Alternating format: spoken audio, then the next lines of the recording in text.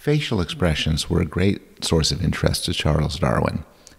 And what you see here is a series of illustrations of experiments done at this time where volunteers had their faces shocked so as to contort them into different expressions, sort of to provide a science of the face. Darwin's view was that facial expressions were interesting insofar as they talked about the origin of the expressions in our evolutionary history and the origin of the emotions that gave rise to the expressions. Why is it that anger gives us rise to one face and sadness another? How could we develop a theory of this and relate it to the facial expressions of our neighbors, like chimpanzees or even dogs? And all of this presupposes a sort of universality. And to make the case for universality, I'll let Paul Ekman start it off. Why have a face? My God, how could we live without a face? We wouldn't know who we were one from another. We wouldn't be able to know people's age as readily. You would lose age, you'd lose identity. It's a site for sexual signals, for our feelings, our emotions. We wouldn't survive without faces. For most people, the face is really their sense of identity. It's who you are, what marks you as, how you tell one person from another. It's probably the most personal, or one of the most personal parts and representations that we have. And not just because of the senses, although clearly if you taste and smell and eat and breathe, I mean, that's an awfully important part of yourself. But, behind the face is the brain. And the face, of course, is the display system, the primary one for emotions. In my first wave of studies, the first series, I just worked with people in literate cultures. South America, Japan, Europe, and North America as well. But the problem was, you could always say everybody had learned these expressions from the tube or the magazine. Maybe it was John Wayne and Charlie Chaplin, not our evolution, that was responsible. So to answer that, I went in 1967, 20 years ago, to a pre-literate culture in New Guinea, a group that had not had any contact at that time with the media. The first thing we did was to show them pictures and ask them to make up a story. What happened? Why is this person showing his face? And we analyzed those, and that's how we got, for example, that the most common story for a fear face was a wild pig is after you and you have no weapon. The best story for a sad face, the one that came up most often, was that your child had died. Let's make a face. Here are the instructions. You can do this at home. Lower your brows and draw them together. Tense your lower and upper eyelids. Stare. Your eyes could bulge a bit. And now press your lips together with the corners straight or down. And you probably look like this. And this is a face. The emotion that this face corresponds to is anger. And if you saw somebody with this face anywhere in the world, it's a reasonable bet that they're angry.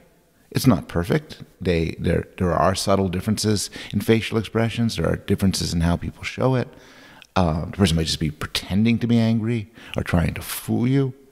And yet, there are regularities and universals. There are databases of facial expressions from all over the world. This one's from Japanese women. You look at the facial expressions, and they look kind of the same. Let's do another face.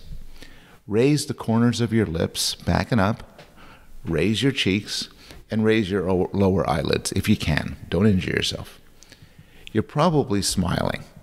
And this is a series of pictures taken from the internet, of course, of smiling babies, because babies smile when early on. This is my younger son, Zachary, when he was smiling as a baby. And this is just to show that the facial expressions of non-human primates, though far from identical to that of humans, share some commonalities with our own. Like other facial expressions, smiles serve as social signals. And so it's not quite right to say we smile when we're happy. We're more prone to smile when we're happy and we want others to know it. So, for instance, there's been studies of athletes going on stage or doing their athletic performance. Bowlers, when they knock down all the pins, are often have stoic faces, and then they turn around to face people, and then they grin. Olympic gold medal winners are not typically smiling all through the ceremony, but when they stand up to get the medal, they beam. If you think about the times when you're very happy, but by yourself, you might notice you're not necessarily smiling. Smiles are social. Now, one of the cool findings of the study of smiles is that there's different types of smiles. And here's Paul Ekman smiling twice. But these are not the same smiles. And ask yourself for a second, which smile do you see as more genuine? Well, one of them is what's called a happiness smile, sometimes known as a Duchenne smile. And it's a real smile. It involves movements around the eyes. That's the biggest difference. The other one is what used to be called a Pan Am smile or a greeting smile, and it's a fake smile. And it's a fake smile. It's just done below the nose. You turn your mouth upwards, but that's kind of it. It turns out that even babies can distinguish between the two sorts of smiles. It turns out that studies of happy versus unhappy couples find that the happy ones have more Duchenne, more sincere smiles. The college yearbook photos, you could look at people and learn a lot about them from seeing what kind of smile they produce. A third sort of smile is what's known as a coy smile. It's very interesting. It is often known as an appeasement smile. Somebody who has a coy smile will sometimes look away.